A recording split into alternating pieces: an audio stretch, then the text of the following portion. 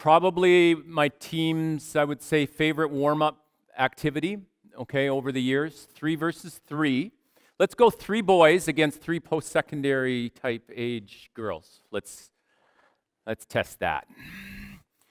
Here's the rules, guys. You're 3-on-3.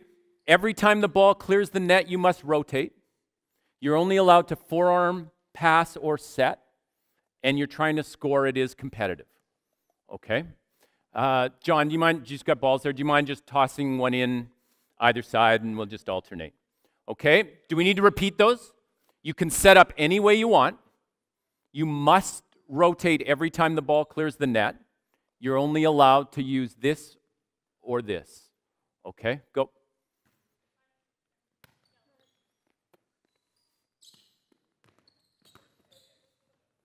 Yeah. Rotate. Psst, boys, don't cheat. You got to rotate. Yeah. Go, go, go, go. You could get that. 1-0 girls. Play to 5. Here we go. All the male coaches got 5 push-ups if boys lose. All the women's coaches. You guys are already ahead 1-0. Get them. Alternate. Why don't we alternate? So we're going to this side? Yeah. Okay, you ready? Are you honestly ready?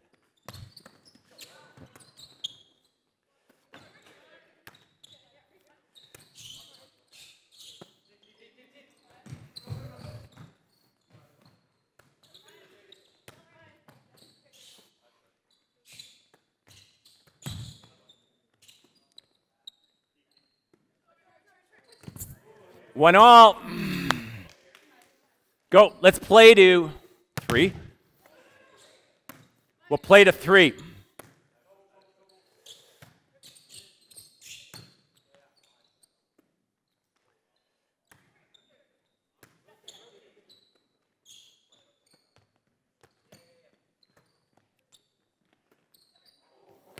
Two 2-1, game point.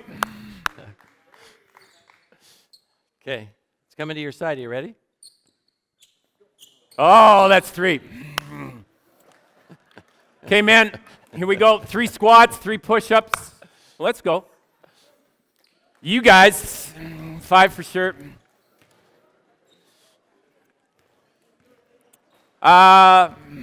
Sometimes I've said, here's why I like this drill. A, they like it. B, it is random. And it creates a ton of angles and a ton of, different touches that you don't normally get. I'm just going to say, if I had done that with the U14 girls, here's what likely would have happened. They would have been very precise in their triangle, and they would have taken 3 contacts every time to set it over right to somebody. Okay, so then I stop and ask them, what's the goal of volleyball? Get a few answers. I think it was to put the ball on their court and have it land there. Okay? So after a while, here's how our players would play. I'll just steal a ball, Sarah. They will start to set so the ball is right there and they can do that, and maybe we got to create some new rules about what they can and can't do. But people don't do that. I think it got pretty patent. Was there ever any time, do you want to just come? I'll be one of the 3. Just toss a ball in. Here we go. Yeah. Did anybody ever do that on 2, right? Or 1, or back bump right over because they could see that they didn't rotate fast enough? Never, right? Pass, set, do, over and over and over. But since the game is random, shouldn't we do some of that, which I think John's talked a lot about injury prevention. Can we do some full court spatial awareness things that's building some skill and not taxing and adding too many jumps to the game?